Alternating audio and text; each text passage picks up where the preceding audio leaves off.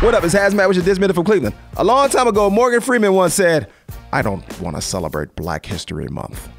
Black history is American history." And just recently, T-Pain echoed those sentiments. And I agree. Why do we only get a month? And why is it the shortest month? And this ain't even a leap year. Black history is this country's history, and it should be being taught in history classes in schools across America. But I get it. You don't want to tell that story to your kids because a good portion of that story is horrible.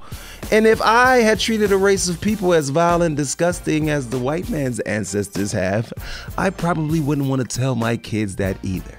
Here in Black History Month 2022, we have a black coach suing the NFL and other teams for possible systemic racist practices in regards to hiring black coaches.